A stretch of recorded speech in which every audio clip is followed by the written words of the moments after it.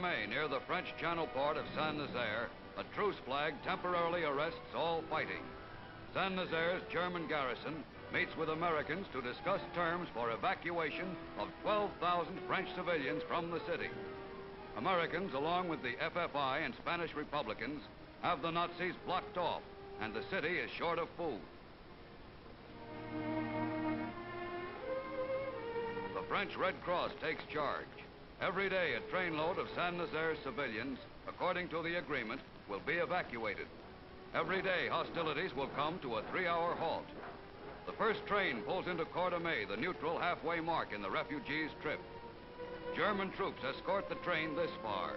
Now they leave to return to Saint-Nazaire to resume their regular duties.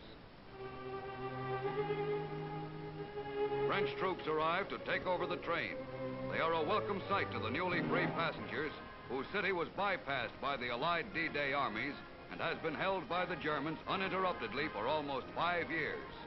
Now, guarded by their own soldiers, the refugees are returned to their own people.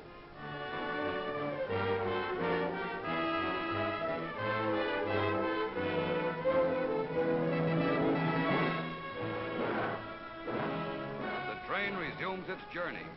The refugees will find temporary homes in Chantenay, near Nantes. Along the French coast, 145,000 Germans still hold 6 important forts, but their power to resist grows steadily less.